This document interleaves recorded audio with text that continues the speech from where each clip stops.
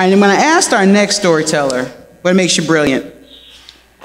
Her response was faith and family.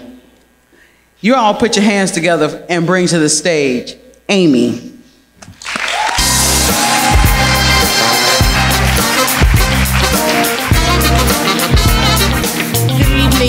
They weren't going to allow one to come up without the other two to come up. So on September 11th, 2015, I decided to leave my career, 15 years, servicing clients with traumatic brain injuries, to become an executive mommy, a stay-at-home mother.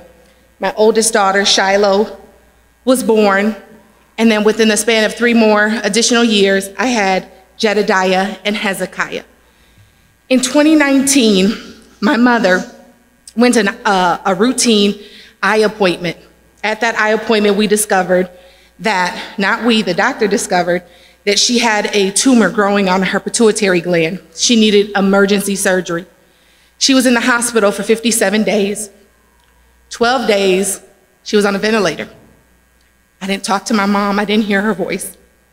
I then became a full-time caregiver for my mom and my children.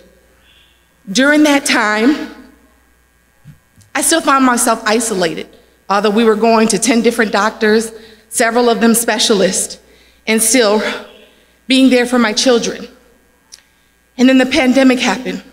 But even right before the pandemic, a great friend of mine, Lemitra Wagner, said, why don't you join me and go to one of the homes, Cody Rouge, for Brilliant Detroit.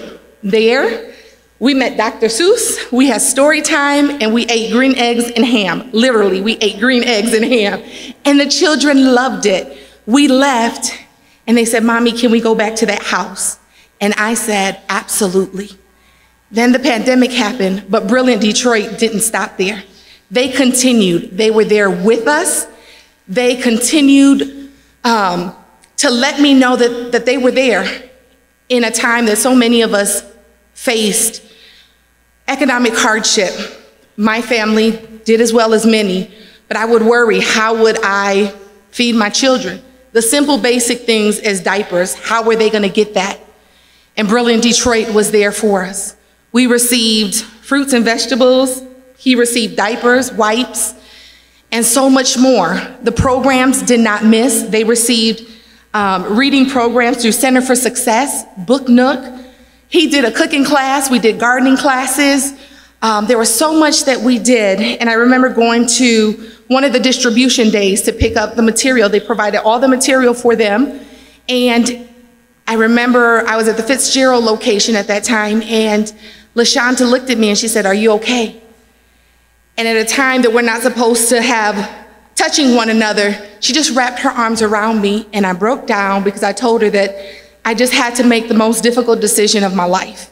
Something that I have known for 8 years. I had to begin to walk away from that to bring them a brighter future, and even for myself. So I thank God for Brilliant Detroit, and I just continue to pray that God continues to use this organization to do what they're called to do. Thank you, Brilliant Detroit, and everyone here.